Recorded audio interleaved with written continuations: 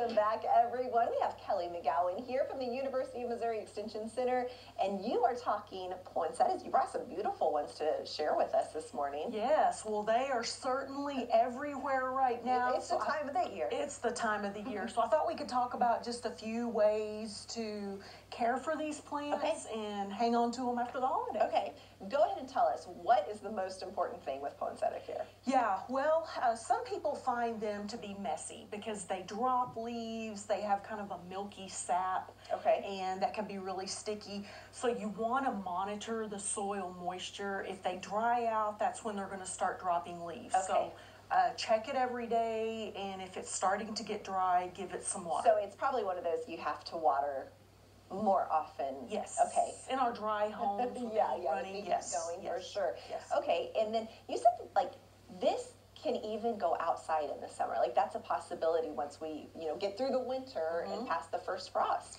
Yeah. Poinsettias are native to places like Mexico, and down there they get really large, these large shrubs. So they make great houseplants here, but then as we get into summer, after danger of frost, they can go outdoors on your porch or your patio and survive all summer long outside. So it's entirely possible that your poinsettias can last a year or two, or a couple of years. Yes. Good care, yes. Okay, and real quickly, I wanted to point out that you said this is a cut stem, the red one is. I would have never guessed that. It's huge. Yeah.